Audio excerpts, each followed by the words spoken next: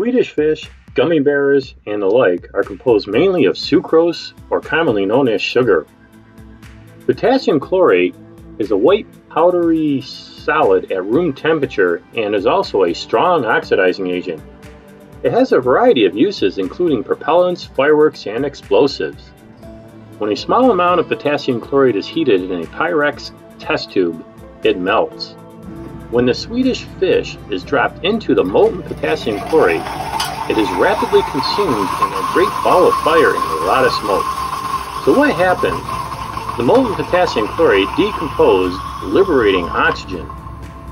The sugar present in the Swedish fish underwent rapid oxidation, or reacted with the oxygen, to form carbon dioxide and water. Please read the safety concerns in the description section if you attempt to do this demo for your class. Thanks for watching.